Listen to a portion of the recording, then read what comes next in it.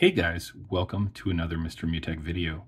Today I'm going to show you how to remove and delete frequently visited sites on Safari with your iPhone.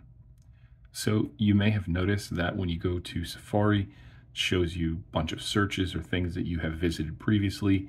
And if you want those to stop popping up, here's what you need to do. Open the Safari app. Now, if you have a browser open currently, you'll need to go ahead and close that. So we'll simply just drag down a little bit until we have the menu at the bottom pop up here. Go ahead and long press there. And then you will see that it allows you to go ahead and close your tabs. Once you close your tabs, you're going to come back to your start page. Go ahead and tap on Edit on your start page. And then you're going to see an option here for frequently visited. Once you toggle this to off, your frequently visited websites will no longer pop up on Safari.